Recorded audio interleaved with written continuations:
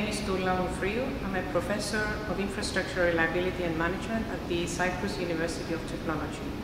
Structural health monitoring is an important tool for the design and also for a proactive and smart approach to integrity management of structures and systems. This particular cost action is significant in promoting the fusion of ideas, design, development and standardization, as well as the uptake by practice of these techniques with significant potential benefits for industry.